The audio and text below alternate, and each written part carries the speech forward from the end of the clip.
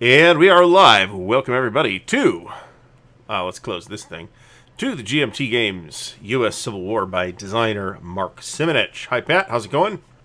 Hey, how you doing, Gary? I'm okay. So let's, I've been boning up on this just a little bit because it's been a while since I've played it. So I was actually thinking about it, and we had agreed, and I was kind of in the mood to play the Union, but from a rules teaching standpoint, that might be better for you to do, or what do you think? Because the Union kind of goes first.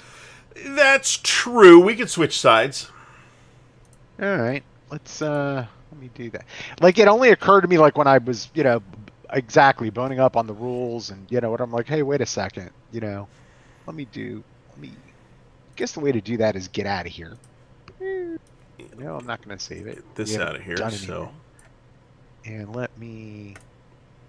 It's not that I have a fascination for playing the Confederates. I'll probably lose pretty quickly since I haven't played it before. But well, that's okay. So for the record, Pat and I played the Victory Games Civil War, the classic Victory Games Eric Smith Civil War. Should I select 1861 Advanced Game? Is that what I? 1861 Basic Game is the one I picked. Yeah. Is that what you want to do? All right. Yeah. Let me do that. All right. Sorry for interrupting. Go ahead. That's okay. So there is on that topic, there is a basic game and an advanced game. What the advanced game is it adds the advanced naval rules, which is the naval rules where you actually have naval units to move around. Otherwise, it's just kind of like a zone control thing that moves around as the game progresses. Most of the ambiguities that were present in this game when it came out were actually due to the advanced naval rules. I don't seem to be able to pick the Union, though, for some reason. Just you picked a different room. Okay, cool. Yeah. Very good.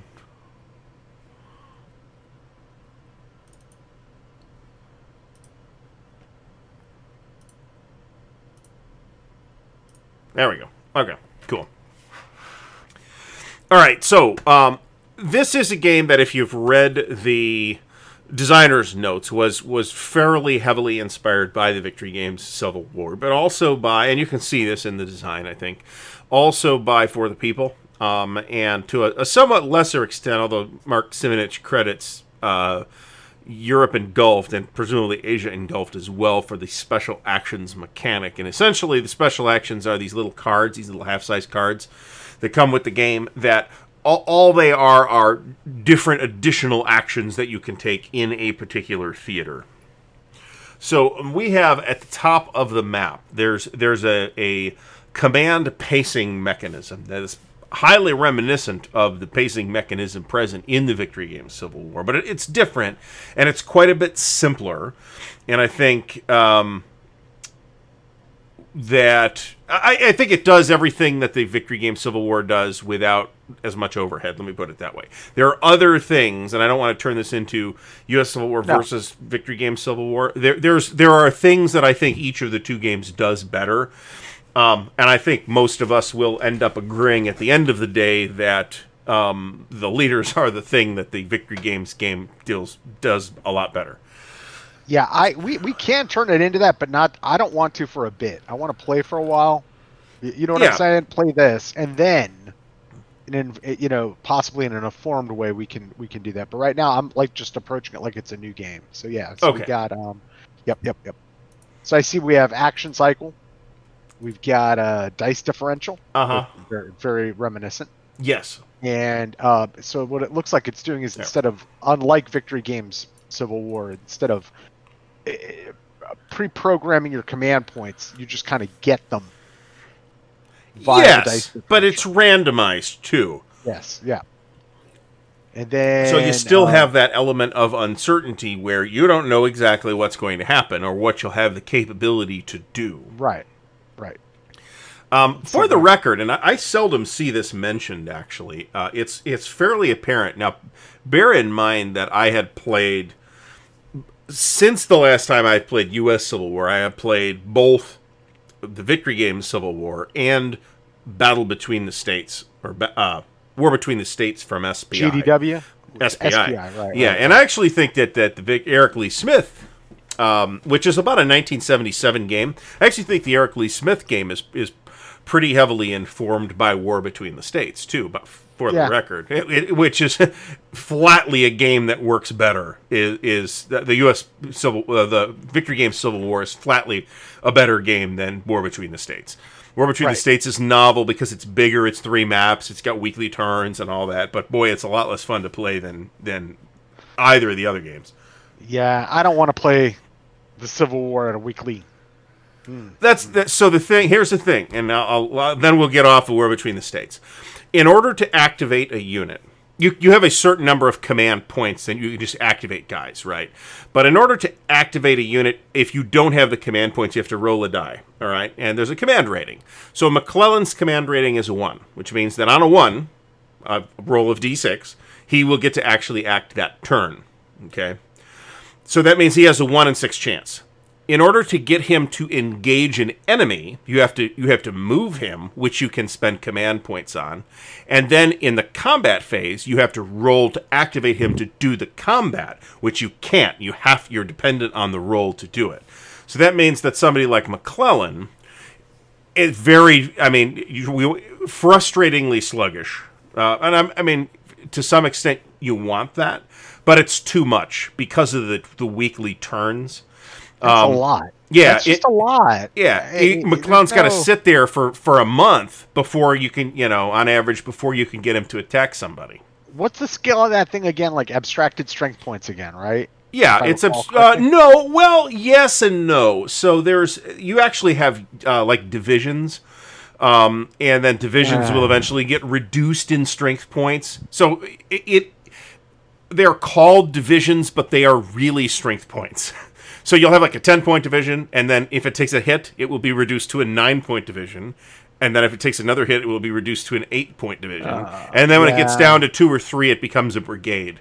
So it looks like actual units, but in practice it isn't. It's indistinguishable from strength points, except you got more counters to change out. One of the weak spots of old SPI is it's like they're trying to turn everything they're doing into like World War II. Yes. In their approach, basically. And it's like, I don't want to get into it. But everything becomes like it's such a gaming touchstone for what they're doing. Yeah. And then it becomes like, and we've talked about that before, it becomes samey.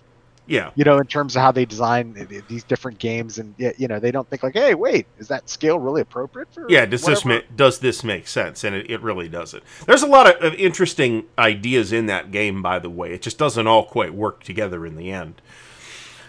So let's pick up, and I'll put this on the screen here. This is the sequence of play for U.S. Civil War. We're just going to follow the sequence of play.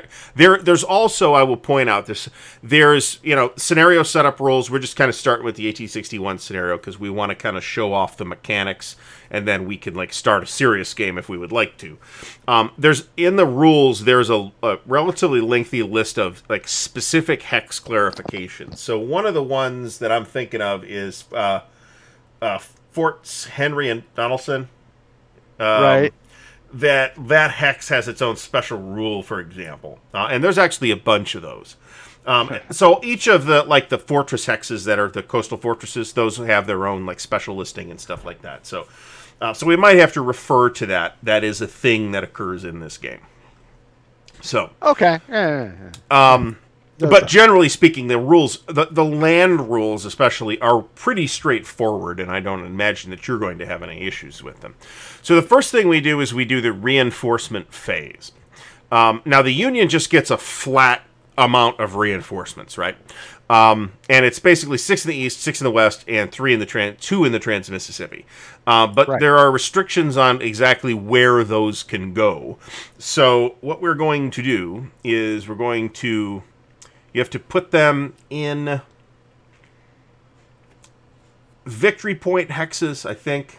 Let's check that. Objective hexes. All right, so let's talk about that. You might see on the map that there are hexes that are highlighted in gray. and those are the objective hexes. So I can, for example, put some points in Harper's Ferry. Now, I might not be able to command them with the guy who's there, because we have leaders. We have, as you can see, Patterson in Harper's Ferry right now, McDowell's in D.C., and McClellan is over in Pittsburgh. So I need to put, and the border between east and west is this dotted line that runs along the Ohio up at the top, and then it kind of cuts along the West Virginia border. So basically, east is Pennsylvania, West Virginia, North Carolina, and South Carolina, and then technically, even though I think it wasn't considered this historically, also Georgia and Florida, or at least most of Georgia. Calling it the West is like I've fought that playing victory games, which is like 6 of one, half a dozen of the other. It's really the Deep South, and it's more a matter of like, hey, the Confederacy's Western armies ended up retreating there, and the Union's Western armies ended up marching there. But that's what's the East, what's the West? Right. So.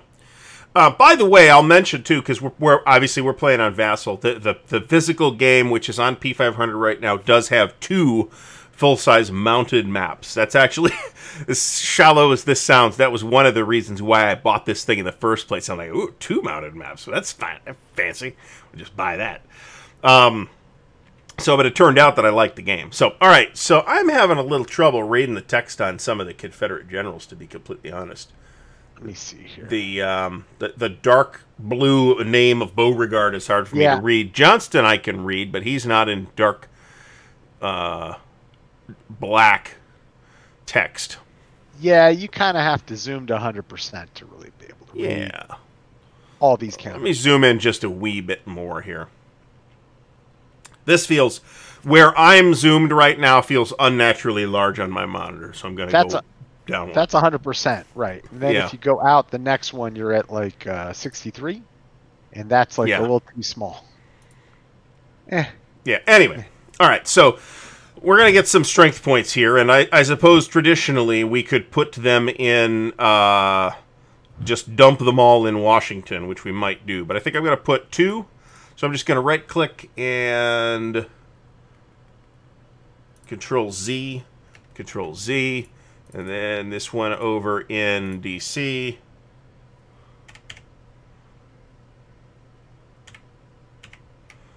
All right.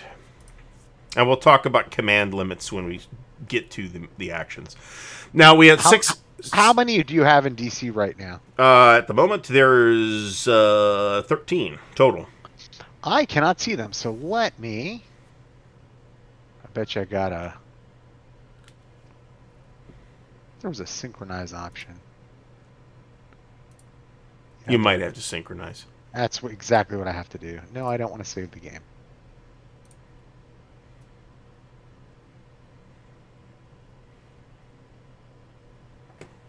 All right, let's see here. Yes, there's now 13 there. Okay, where'd you put the other dudes? I put 2. So I got 6 in the East. I put 4 in D.C. and 2 in Harper's Ferry. Sounds good to me. Okay. Now I get 6 in the West, which have to be split into 2 pools. 3 have to go in, again, in supply objective hexes, in either Ohio or Indiana, and the other 3 go in Illinois. So Illinois, Indiana, we'll put, let's see, we'll put 1 in New Albany, 2 in Cincinnati, and Cairo is where we'll put the 3 in. I take that back. I'll put 1 in Centralia and 2 in Cairo. All right. There's no leader in Cairo right now. And then we get 2 in the Trans-Mississippi, which have to go in St. Louis. And so there we go. And with the very fine John C. Fremont in command out there. All right. Now, Confederate reinforcement, on the other hand, and that's just Union reinforcement. And then we have 2 special action cards, so let's do that. So I will draw 2 special action cards. 1, 2. we'll get to yours in a moment. Yeah. I'd like to thank everybody for stopping by the way. And then the special, so we'll get to actions and what they represent. And all the special action cards, I'll show the viewers what the special action cards look like. This is all they are. They're just extra actions. Can you place or upgrade forts or no? Because it says you could do that. Yes.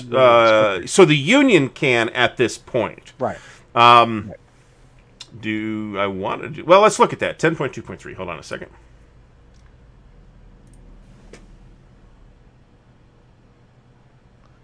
And it looks like the grayed out stuff in the rules is the advanced game stuff. Correct. So technically, I can't do it on the first turn because the cost to place a new fort or to upgrade a fort is a special action card. And at the point at which we do that on the first turn, I don't have any special action cards. You ain't got none. Okay. Right. All right. So you draw your stuff. Yeah. Cool. So, and that's it. Now, the Confederate reinforcement section. The Confederate reinforcements vary over the course of the war. The Union just gets those 14 points every turn, and that's that. Right. The Confederates, and this is a big driver of action in the game, right, is that the Union player needs to win the war of attrition and needs to drive down that Confederate capability to replace their losses by taking the Confederate objective hexes. So, I need to look at war industry real quick. That is 14.5, because the first thing, you can upgrade a resource hex. So the Confederate, you'll notice that there are hexes in the South that have little numbers in the hexes. Those are I think they're always objective hexes too. Those are the resource hexes, and most of them are worth 1, but some of them, like Chattanooga, is worth 2, Knoxville's worth 2, Atlanta's probably worth 2 or 3. They've covered up these. Atlanta's worth 2. They've covered up some of the numbers with these little Confederate flags. That's just there to show ownership. But the numbers on the flags are the resource value for the vassal module purposes. The numbers on the flags are the resource value in the hex, so that you can look at the flags and not the numbers in the hexes, right? So if you so I get to upgrade. So it basically means you upgrade the flag. So I get to pick one, is what it looks like. So let's see what I would like to upgrade, and I think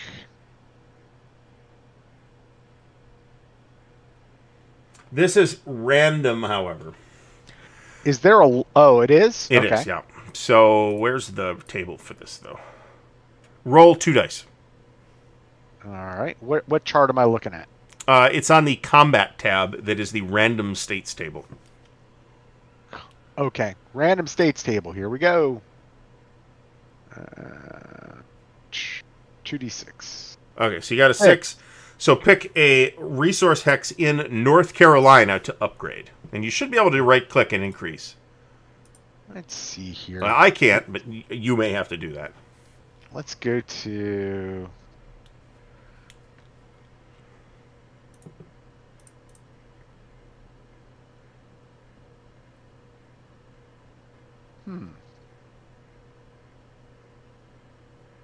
It just says Union control or delete on these flags.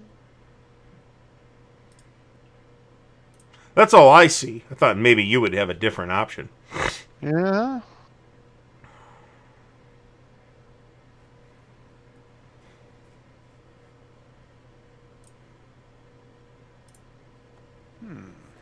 So the upgrade kit is basically just a new rulebook and player aid card. With the clarifications of the rulebook. You can also download the updated rulebook from the website. Which, yeah, I have them both, but let me see. Unless you were talking. I'm trying to figure out how to do this, man. You can't do it on the map. You know, so it's got to be that marker. So I wonder if it's...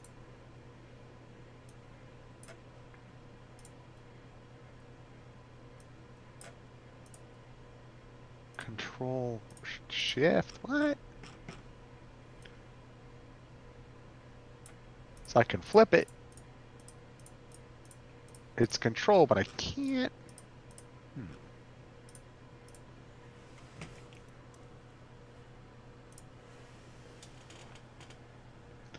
I see. All right. Here's how it works. I think I understand it now. Did we say North Carolina? Yeah. That marker goes in one of those hexes. Which marker? The arsenal marker I just dropped in the middle of North Carolina. Let me look at it. Ah, okay. So we will put it somewhere.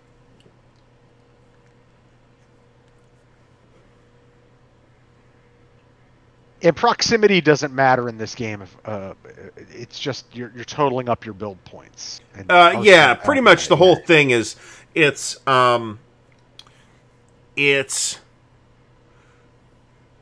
you'll add up the build points and divide it by 10, and that's how many actual strength points you end up getting.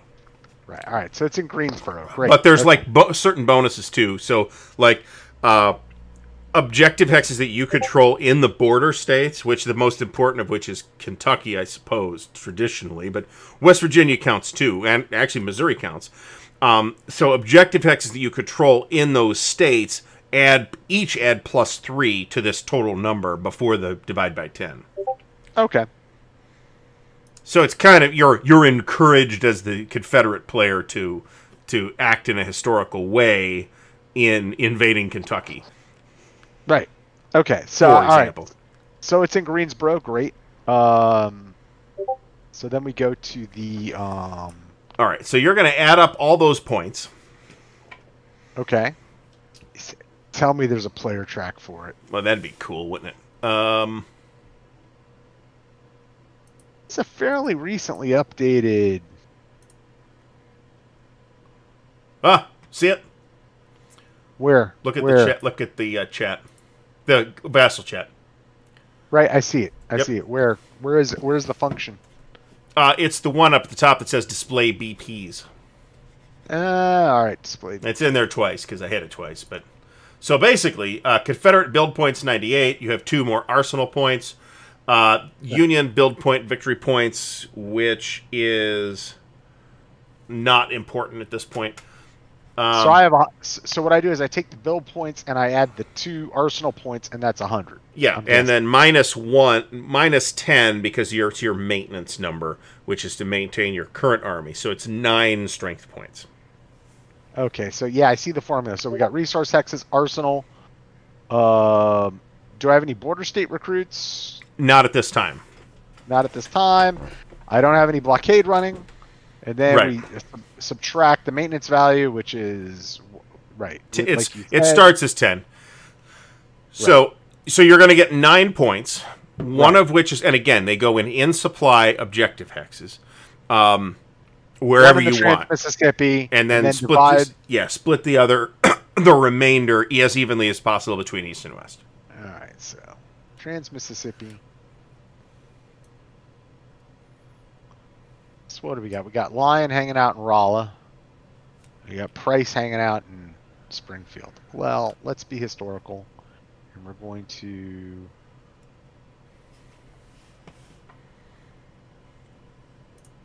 give Price a reinforcement. And then, so what I end up with is 8. So I had 9, basically. Yeah. So you'll get 4 in the west, 4 in the east. Right. So let's see here.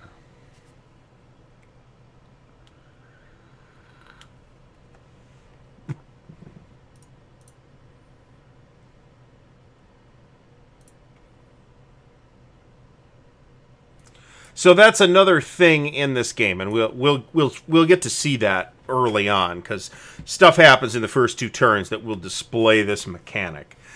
The leaders arrive and depart and get promoted or get replaced on a schedule. I will show you that schedule. If you look at the turn track, boom, here you go. So, for example, they're at the end of the turn. Where is this? The leader management phase is the last. It's the turn before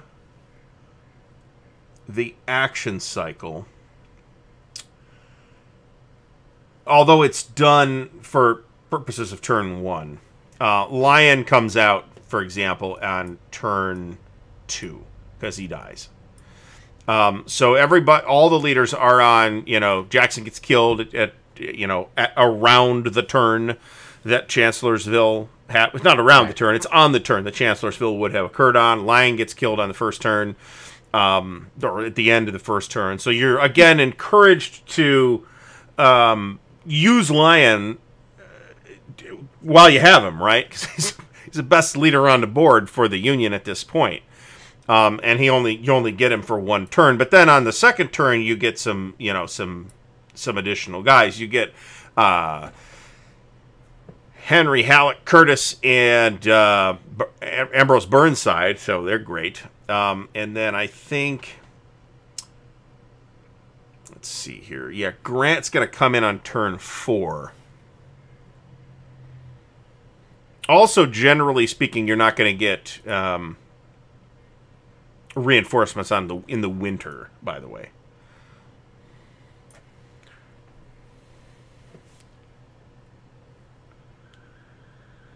Yeah, it looks to me. Yeah, the number one complaint, obviously, everybody bitches about this game compared to Victory Game Civil War is the leader management. It totally is. And so, all right. And Mark Simonich talks about this in the designer's notes about why he did it this way, and he acknowledges that this will be the most controversial part of the game, and it is. Yeah, I read those. I see what he's saying, and I think he didn't accomplish what he intended. And this is what I mean by that, but we'll see how it plays out, right? But so the biggest problem with Victory Games' solution is that you get these bad leaders stacked up in Nowheresville. Yeah. Okay? That's cool. Fine. But you there's nothing to prevent you from doing the same thing here, except guys get eliminated historically.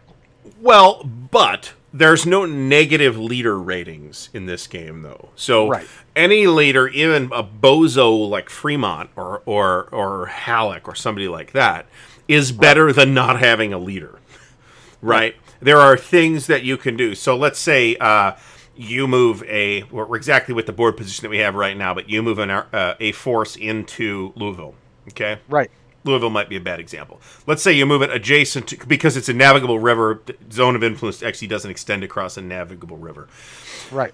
You move adjacent to New Albany here. There's Union strength points in the hex. If there's a leader there, they can do a reaction, potentially at least. They can roll to see if they can do a reaction move. So they can move away, or they can move to engage or intercept or whatever. You can't do that without a leader. So even bad leaders are useful in this game. There's no leader that actually hurts you, which is the case in the Victory Game Civil War. Right. That's what I'm saying is that's what I mean, though, is you kind of have these. It was like I think an extreme and or gate solution. There's a way to do both. You could have historical leaders, and you can still have like negative things about leaders. I think it was seen too much as an and or proposition.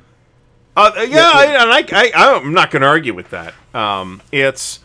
It is the most disliked feature of this game, frankly, and I'm a little surprised, and maybe this has happened and I just haven't seen it, that there isn't like a fan created leader variant to fix that, to put in a leader system like the Victory Game, or at least somewhat more like the Victory Game Civil War has, because it is the most. It's the area of this game is, and I got issues with the way the Victory Game Civil War handles it. I think it's got legit issues, but I still like it better than the schedule. Yeah, and while I like Mark's design philosophies generally, I know part of it was. So yes, it's resolved some of the issues. You know what I mean? With you can depot leaders in Victory Games. Got it. Yeah, and agree completely. That there's something that has to be done regarding that, right? Well, at the same time, that's historical, though. Yes, it's partially historical. The second problem I have with it is what he did was, hey, we can just get rid of all these like leader wounded or killed or tables. Mm-hmm. Actions. Yeah. It's the whole like Ludo bits clean and elegant thing that completely competes against historicity at times. Yeah. Good color. So he states that he wants that, but it also, it's like, well, let's get rid of this. Let's get rid of some extra chromey rolls. And it's like, well, sometimes it's neat to see if a guy dies or not. Yeah, It is. It is. That's one thing that I'm trying to remember how it works, because there's a variant set of rules in War Between the States that he handles the leaders differently. But the way we played it, it played almost identically to the victory game Civil War. I mean, to the point where the table was the leader casualty table was pretty much the same. Yeah. But anyway, let's drive on. But yeah, it's just, but yeah, it's a piece of, sometimes you're like, hey, it's that debate about like, hey, so if you script it, right? Mm-hmm. It felt like a tragedy if you're commanding the Army of Northern Virginia that Jackson dies at Chancellorsville, right? Mm-hmm. Because it happened at Chancellorsville. But if you script it, well, you're not going to have a Chancellorsville on that date, right? You know what I mean? Yeah. You know what I mean? So yeah, in some ways it's the impact it has on your decision making that's more historical rather than that piece. But that's my thing, is I don't think he did it for historic reasons. I think he did it, and I don't think he did it as much for the depoting reasons. Mm-hmm. More like, hey, let's get rid of these tables. Yeah, quick, move the game, and that's why I'm like, half the stuff I see like Ludobit's advice for design, I'm like, oh, so what you're saying is like take the history and just make it a theme. And focus on your mechanics more than you do Well, I mean, I think that's. And I'm not accusing Mark of that, but I'm just saying it's that push towards keep it clean and elegant where it's important. Sure. Sure. Right. So anyway, all right. So we're going to go reinforced. Yeah, Polk's got a whole bunch of reinforcements, and I threw everybody at Joe Johnston. So I am done with that. So now I go on to drawing some cards. Yeah, you'll draw 2 special action cards, and there is a Confederate cards button up at the top. And I just go boom. Yep. And I go boom, and I see things, and what is what I'm seeing tell me? So when I look at the card, it'll either have. I think this is all of them. There'll be an east, there'll be a west, there'll be a trans-Mississippi, there'll be a naval. Confederate might not have naval, but I do. So all those are when we get to the action part of the turn, you can spend these to take extra actions in those theaters. And I think there's a universal one that will let you do it in whatever theater you want as well. Got it. All right, so that's it. I've drawn. So yeah, so that's all the cards do. They might as well be chits. Yeah, they're letting you cheat outside of the initiative system, which is cool. Yeah. So right. So all right. So next is strategic movement, and this tends to be important for the Confederates especially, although I don't know if it's important this turn. So there's rail, ocean, river, and road, and there are specific. And the other thing is that the Union player does all their strategic movement, and then the Confederate player does his strategic movement. Got it. So that's that's somewhat advantageous to the Confederate player. Let me put it that way. Okay. So and I see that there are limits that go down, obviously. Yes. So I can do 12 SPs, for example, of rail. Strategic rail. Now, here's the question, and this I'll have to actually look up. Because, so I've got rail units in St. Louis. Do I want to go pick those up? Maybe I do and maybe I don't. Probably not. With Lion, because I'm going to use Lion this turn. You know I'm going to do that because this is the turn I have him, and he's a +2 leader on the attack. So the numbers on the leaders, by the way, are attack, defense, and movement. So better leaders who, like say Jackson with his infamous foot cavalry, have a better movement rating on them. So better leaders can, and obviously cavalry leaders have which there are cavalry leaders. I know the Union doesn't have any out right now. The Confederate player probably does. They should have a higher leader rating as well. Maybe not. So you get to rail 12 guys, and it's very simple, the rule, and I get to rail 7. Very, yes. And it's just they have to be contiguous, and that's the story. Well, here's my question though: is border state? I don't believe you can use the. I'm 100% sure you can't use the railroads yet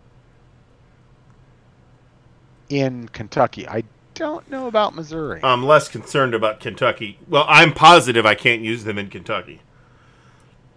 Special rules. Border states. Capturing a border state. Recapture. Border state militia.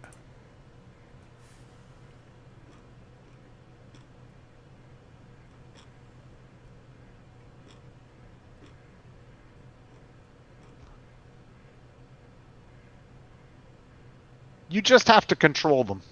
That's it.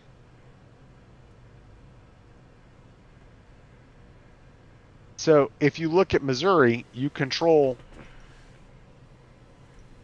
certain hexes and you don't. Yep. So I don't control Ironton, so I can't rail anybody to Ironton, for example, until the point at which I control all the objective hexes in the state, at which point I control the whole state.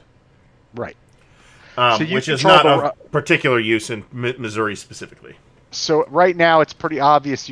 What you control is the rail, the rail hexes to Jefferson City and to Rolla. Yep.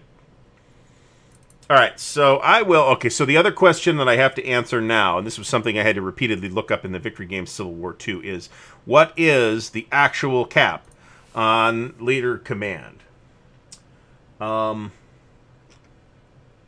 All right, so 1-star leaders can command 3 strength points. Unless they're cavalry, then it's just always 1. 2-star leaders can control 6 strength points. And 3- and 4-star leaders can control 18 strength points. 3 and then 4 stars. You can have... I think Grant's the only 4-star leader in the game. I think. Yeah, and the combat table tells you when you can add additional leaders to combats, depending on how many guys you have under. Yes, correct. But it is capped, so you can't just add every leader in the hex, which is something else that happened in War Between the States. All right, so I can rail to Jefferson City, so I'm going to rail 1 to Jefferson City. What's the decreased number? Control X from St. Louis.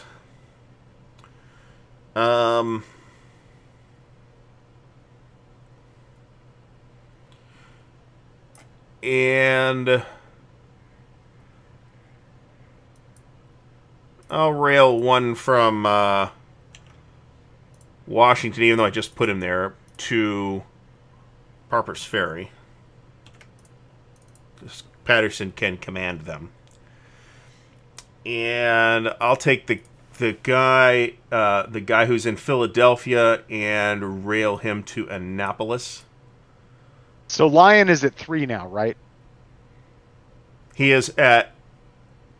I don't think I can rail directly to Lion. He is only at 2. Rolla? Yeah, because he's not at... Oh, he is in an objective hex, isn't he? Well, yeah, I'm gonna set... Well, hell, if I can do it that way. Well, I'm trying to... let me just resync on you. That's what I'm just gonna do. Yes. I somehow missed that Lion was in an objective hex in Rolla. So I'll just rail it directly to him. Otherwise, he was going to go pick the 2 in Jefferson City up.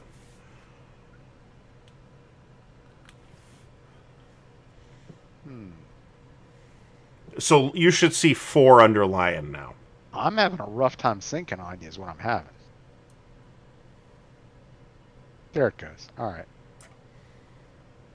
Server's being a little glitchy tonight, so let me see what we got.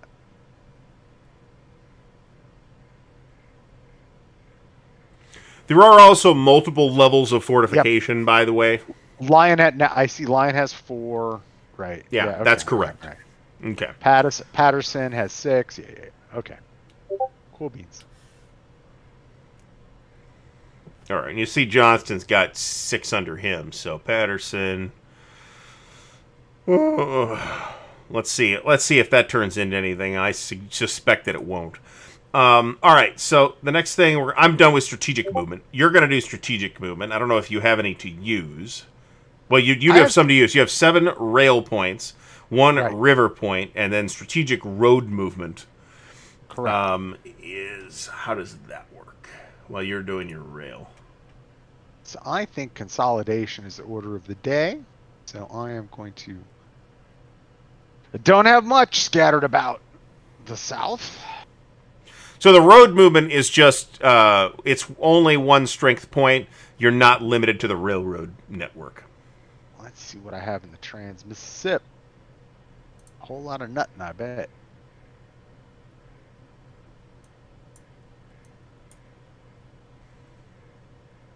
Nope.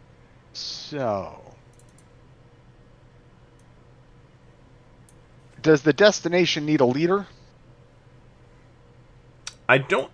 I'll check, but I don't think so. I think it just needs to be in an objective hex. Okay.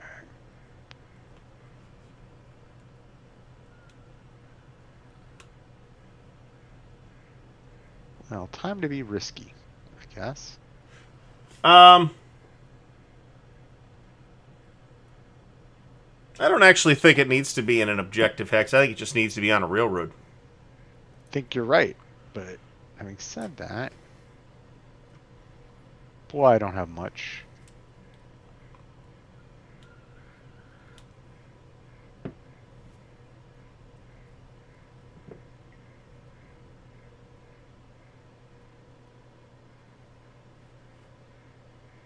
Alright, let me delete that guy and I'll increase.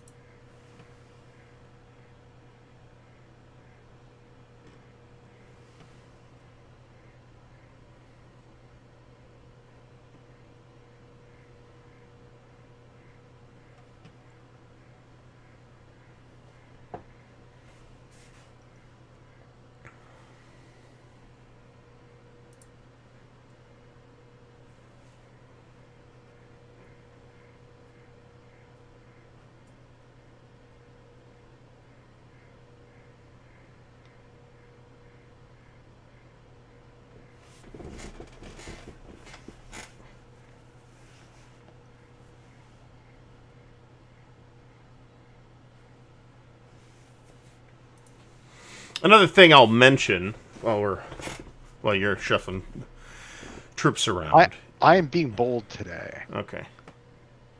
Is that this plays, it probably doesn't seem like it at this very moment, but this plays relatively quickly. You could play this thing in a day. Oh, it feels like it's moving much quicker than Victory Game Civil War. I'll say that. So that's that. Especially with the Vassal module, it does all the math for you. Yeah.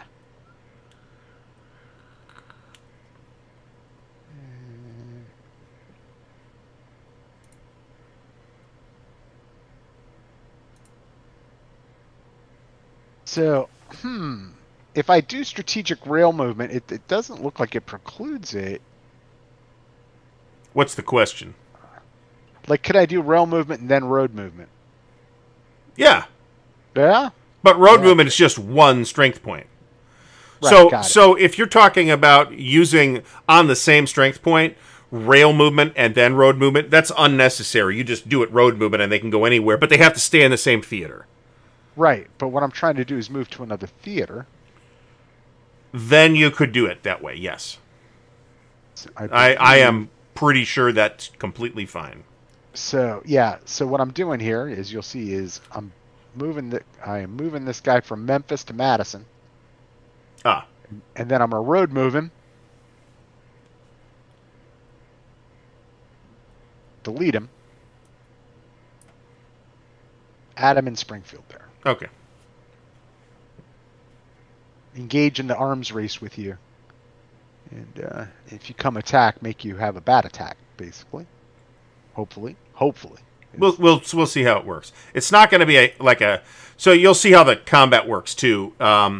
there's like, I'm not sure I'm getting the language accurate here, but there's basically small battles, medium battles, and large battles.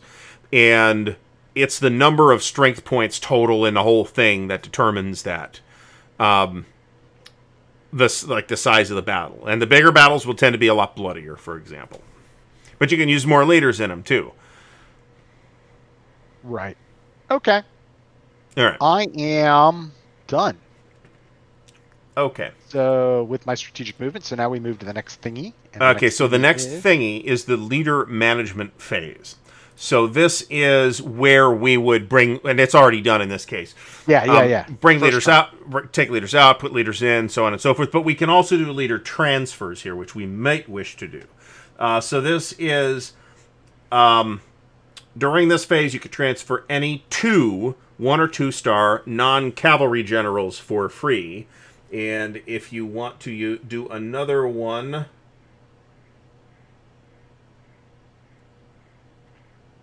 do not have many. No, I don't either. Really, the only loose leader, unless I'm going to pull somebody either out of St. Louis or out of Harper's Ferry, is the Patterson and maybe Fremont. Or I guess I could transfer McClellan down, too, if I really wanted to. Do they have to stay in theater, or can they... No, they can go in. They can go. So they can go anywhere. But if you are now, that's 1- and 2-star leaders. Okay, so if you need to like relieve somebody, then that's like a 3-star general issue. So there is a cost, and I'm trying to remember exactly what this is. There's a cost to cashier a leader in command of an army, basically. A 3-star. Okay. Yeah. But 1-star and 2-stars you can move. Yes.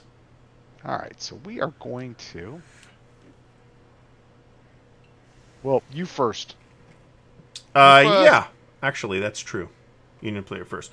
All right. We are going to move Fremont down to Cairo. Okay.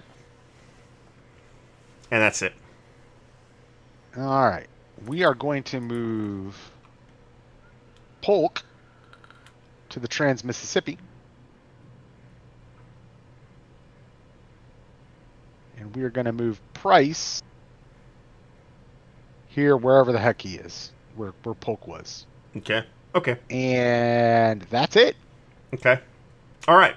So now we go into the action cycle, which is obviously where the meat of the game occurs. So what we're going to do is we're each going to roll a d6. All right. So I rolled a 4, you rolled a 3. So dice differential is 1. And then this is the first action cycle of the turn. And there will generally be up to 4 action cycles in a turn. So let's make sure we're doing this correctly. The player who rolled the higher number goes first, which will be you. And then the difference between the die rolls determines how many action points that you get for that action phase. Record the differences. The dice differential track.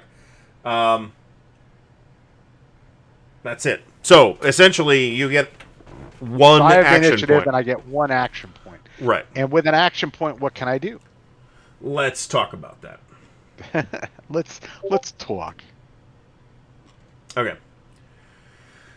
So on page where's page 4, you can act for 1 action point. You can activate a general. There is no action like cost to activate as you see in either the Victory Game Civil War or in For the People, where you have to have a certain number to activate. It's just 1. And then they can only drag around with them a number of strength points equal to their ability to command, obviously. Which I think everybody that's important is a 2-star. Right. So we're going to activate Price.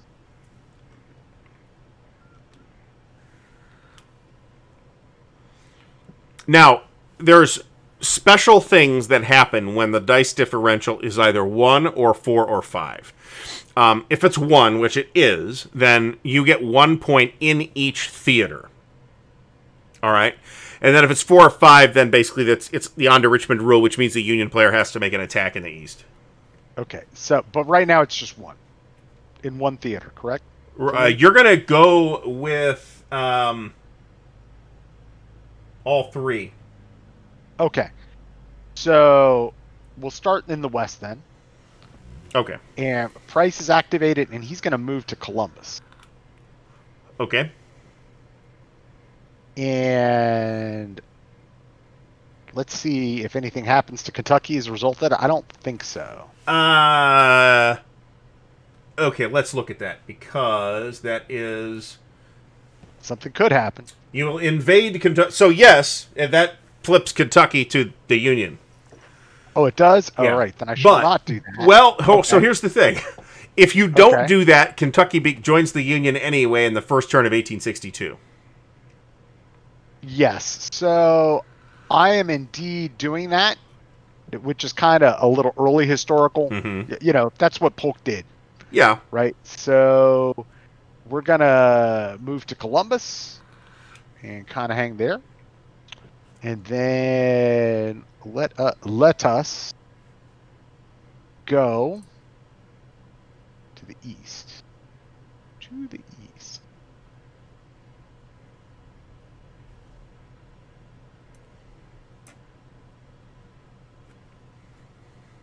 Do I want to get aggro?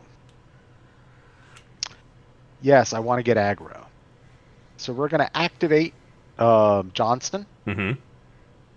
and take everything he has and attack Patterson. All right. Let's see. That is open hex, but he has got the terrain modifier. All right. So let's do...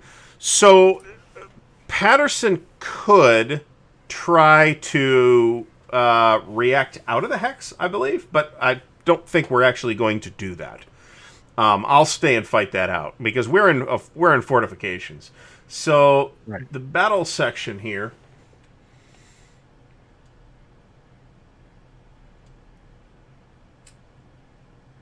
All right, so you're going to have total. We have 9. All right, and I have 6. So you may use 2 leaders, but I think you only have 1. All we have is Joe. Yeah. Right. Yep. And then the leaders attack. You're attacking, so the leader's attack rating will apply. So you're going to get a +1. Right. And then Patterson's defense rating, which is a 0, will also apply to my roll. But I'm rolling on the 6 column. You're rolling on the 9 column. Right. You get a +2 for the fortifications, though. Correct. But you roll 1d6. Ah, interesting. Okay. Yeah, exactly. I did pick the right time to attack you. If you have 9 strength points, this is a good time to do it. All right, so we both roll, right? Yes. Okay, so I'll roll 2d6. Ooh, that's good. I got a 10. That's probably good. I got a 1. So I +2 see is my 3. luck from the Victory Game Civil War is holding steady. So I have done 0 damage to you, and you with a 10 are going to do 2 damage to me. So we're going to reduce. Let me grab these. I didn't add my 2. Hold on. I am going to actually do 1 hit to you. Got it. All right, so I delete a strength point. Decrease. All right. And then the Union will lose 2. And then am I demoralized? Pretty sure I am.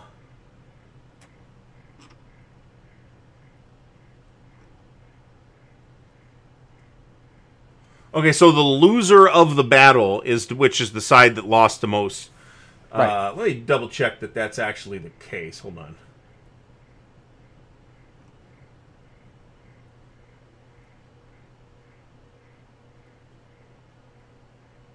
Yeah, the side that took the most losses. Got it. Is the side that loses. So I am demoralized. So should be able to right click on here. And mark as demoralized. And then Patterson will retreat.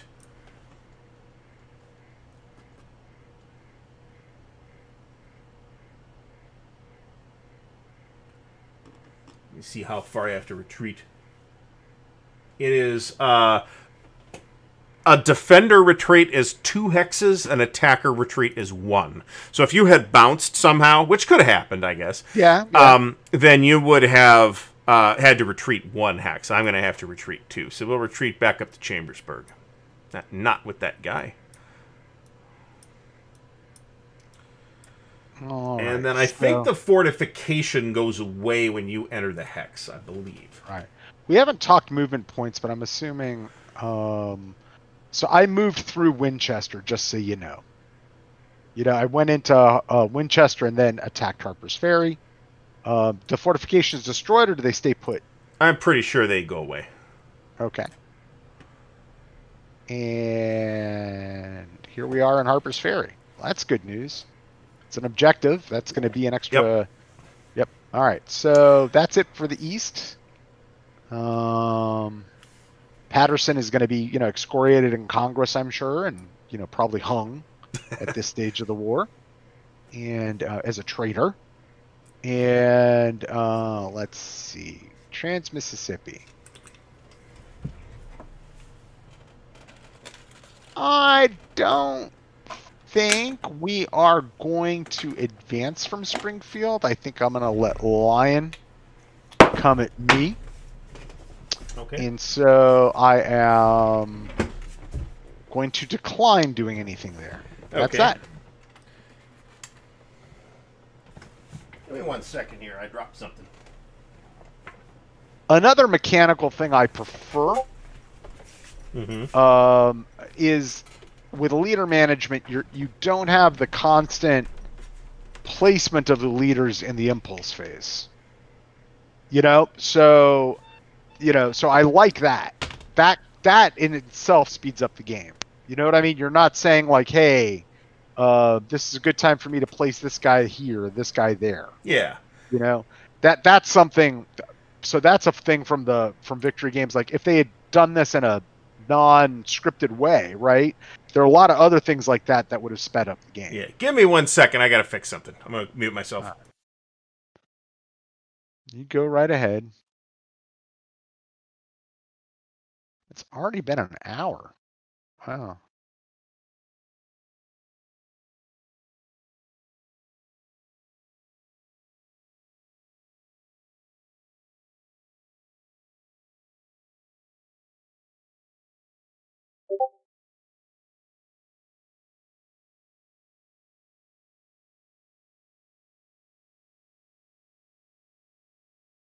Oh, I'll look it up.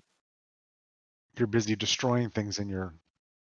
Yeah, I dropped a battery and it rolled under the brand new piece of furniture that was just constructed this afternoon. So, I mean, I did these tiny little movements, so it doesn't matter, but I'm assuming that the... when you're talking about movement, it's... like, I kind of went all victory games there and said 4, like your movement's 4, but I have no idea. It's the number on the counter. It's that last factor on the counter. Okay, right, because you're moving with a leader. Understood. Yeah. So, and then so each, like strength points that are alone in a hex are considered to have an inherent 003 leader with them for this purpose. Got it. Okay. But the activation is like by strength point, right? Because you don't have a leader there. You can activate a leader for an action point, or you can activate a strength point for an action point. Right. So it's far more efficient to do it with a leader, even a bozo like Fremont, for example, who you'll notice is a 3 movement. Also, the red marker means that he's cautious. I'm not sure I remember what that means. Is McClellan cautious too? I bet he is. And believe it or not, no. No. All right, so did you do your action in the Trans-Mississippi?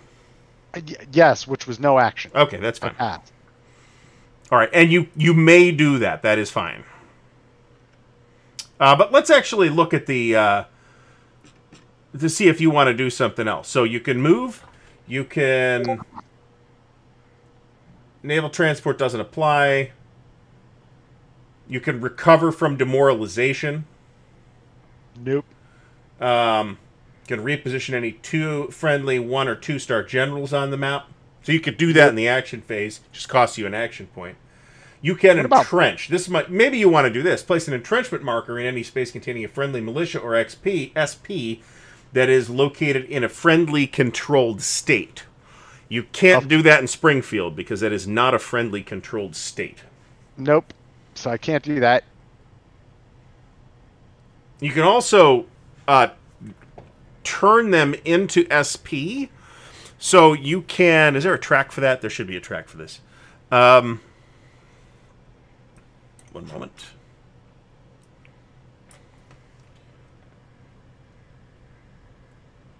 Yeah. So if you're not going to use it, what you end up doing is there's a training marker on that status track. You're going to advance that by 1. For every 7 of those, I moved it up for you. Okay. For every 7 of those, it turns into a strength point. That sounds good to me. All right.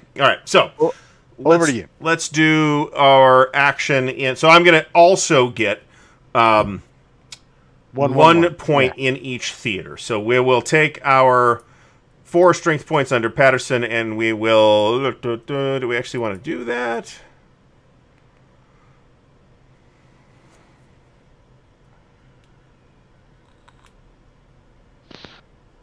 Poor Patterson. Yeah, I put him in a bad way. He's in a bad way right now. Yeah, but he's still got 4 strength points, which isn't nothing. Right. But if he ends up in another combat and he's demoralized, then that's like a -2, so we don't want that. So we're gonna undemoralize him. That's our action in the east, which is unfortunate because I had something different I wanted to do. All right, in the west, let's look at the terrain effects here. Navigable rivers.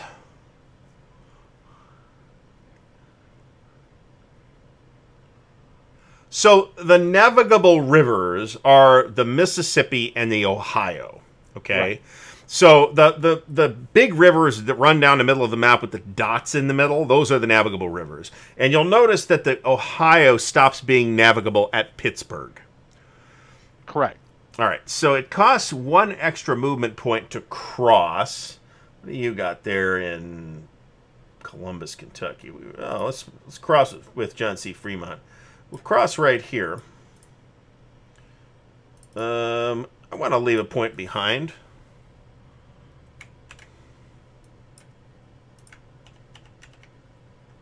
I'll leave 2 points behind. You got what, 3? Fremont is a bum.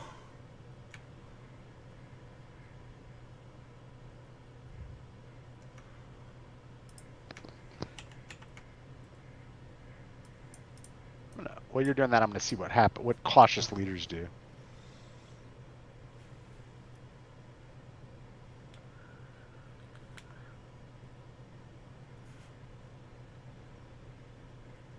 Not a lot to work with. Generals with their MA and a red square box are cautious. They require an expenditure of at least 2 action points. Oh, really? Yeah, or a special action card if they wish to attack or move into a ZOI during their activation. All right. In that case, what we are going to do is... So Fremont can't move then, actually. So we will take the 1 point in the west and use it to...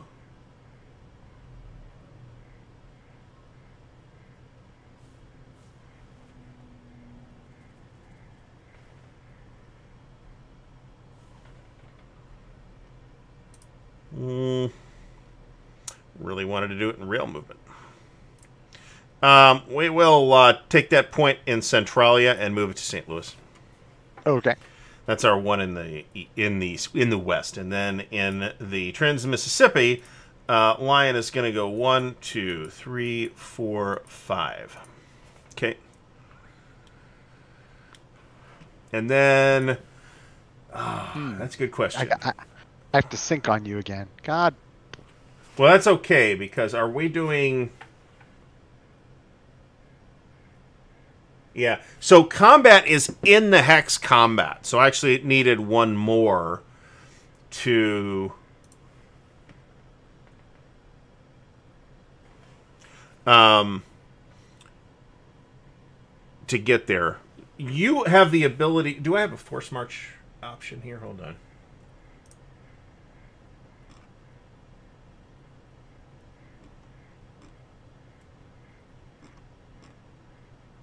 Oh my God. It is just not. Nope. Okay. So Polk may attempt a reaction move. Hold on a second. I can't. We're having, of course, technical difficulties. Let me do a speed test. I'm sure I'm fine. I'm sure it's just the stupid Vassal server. Probably, yeah. I actually got thrown off the internet earlier. Yeah. So let me. If you could, I don't know. I can't sync on you. So Try to sync on you. See what happens. I'm gonna get out. Oh, don't do that yet. Hold on. Too late. You already did. Poop. I just... See, I didn't save the game. Oh, crap. So we both bailed on it, is what that means. Well, I think that's our learning. So I guess. Well, we've been at this for about an hour. That is the basic structure of the game, though. I mean, there's a bunch of subtleties, certainly with all the individual... let me pull this back up, so at least we have something to look at. That's basically the structure of the game, right? We still have that dice differential-based pulse pacing mechanism that I think everybody really likes from... Yeah. Well, it's from... I mean, everybody knows it from the U.S. Civil War, but a similar mechanism was in place with the War Between the States as well, where you'd actually have a pool mechanism. You'd have a pool of chits to pick from, and then the pool of the numbers on the chits would evolve over the course of the game. So, like in winter turns, you tend to lose a bunch of chits out of the pool with higher numbers. So you and those numbers on the chits are a number of action points that you can take. And then whoever gets more actions has the initiative for the turn, and then you do all your stuff, and then the other side does all their stuff. So you spend all your points, roll for all the guys who don't have points to spend, which is a lot, especially in the early game, which is one of the reasons why I think it kind of breaks down. Because you'll end up with okay, I got 3 points for the Union, but I got 25 leaders on the map that need to do stuff, right? Well, I'm actually interested in continuing because it'd be very easy to recreate where we were. You know what I'm saying? Yeah, it would be, but actually now that we've seen the basic mechanic, let's take a look at the sequence of play to just kind of talk through stuff that we didn't get to, which is very little actually. The end phase is when you would determine, okay, the Union controls Kentucky now. Right. The rally, I think you could attempt to remove disorganized units. You would have had... So there's two kinds of reaction movement. This is kind of what I was getting at. So each unit with a general has a zone of influence that extends into the adjacent hexes. It does not extend across impassable hex sides or unbridged navigable rivers. Right. Okay. So if somebody moves into an adjacent hex that's in your zone of influence and you have a general there, you can attempt to intercept them. There is defensive reaction movement called avoiding battle, but that doesn't happen until the enemy force moves into your hex. Right. So if we go to Lion here, and he's right next to Price, Price does not get... If we end like this, Price does not... I mean, he can get a reaction if he wants to intercept, if he wants the battle. In which case, there's the battle. But if he doesn't want to do that... And there's a roll that you have to make. So not Price. It would have been Polk. It would have been Polk. That's true. Right. What I would have done... what I would have done is just let you come and attack me. I had the I had the advantage of numbers and a decent leader. So my plan was to stay put and let you come attack me. Yeah, so Poke's got a +1 on the defense, but Lion has a +2 on the attack. Right. Right. So, and I think we were even in numbers-wise, actually. I have 4, and I think you have 3. I actually think I had 4, but I can only lead 3 because Lion is only a 1-star general. Correct. So, but you'll see on the combat table that, yeah, you're probably going to. I mean, where it becomes decisive, where a number advantage becomes decisive, is if you're on one table and the other guy is on the next lower table. Right? Right. So if you have, say, 13 strength points and I have 4, then that's a big difference, right? Yeah, the reason I would have fought it out is simply this. I've got a +1 on the defense. Yeah. Yes, you do have a +2 on the attack. Yeah. But I don't want to give up Springfield. Oh, sure. Why would you want to? Right. You are right to not. Right. So I would have said, Lion's better, but not that much better. Let's take our chances. Yeah, well, I'd want, if I were playing there's really very little else that you have to do with stuff with assets in the Trans-Mississippi at the beginning of the game as the Confederates. I would absolutely have done exactly the same thing. So bring it because you want to make the Union fight for it. Right. Right. All right. So if we would like to play this, if we just restart, that's fine. Yeah. And I'd be happy to play either the Union or the Confederates. You have a sense of how the game works now, and we have a basis to get into the subtleties of the game. We can totally start that next week if we want to. Let's make that happen. All right, and Pat and I will discuss the schedule for that. I think we're going to try and shoot for an earlier time slot than 5 p.m. That was just kind of like an arbitrary choice, and it turned out to be a terrible arbitrary choice because the schedule didn't work out for either of us for the last 2 weeks. But at least this time we got at least one turn of one action cycle, I should say. Now, the other thing is, that's not the end of the turn, right? That's the end of the action cycle. So then we go to action cycle 2, or part 2 of the action cycle. We just keep going until it ends, right? Yeah. And then I think there's only 3 stages of the action cycle in winter, I believe. I could be misremembering that, but that's something that we can do. So I think I will say to everybody, thanks for watching. I'm glad that we actually got to do this. Things were kind of dicey for me today because I had off-camera stuff happening. So I would like to encourage everyone to stay tuned to the schedule, and we'll try and shoot for next week at sometime slightly earlier in the afternoon. And then I will be online live tomorrow night at 8 p.m. Eastern with the Counter Clipping stream. So again, I would like to thank everybody for watching, and have a great day. Good night, everyone.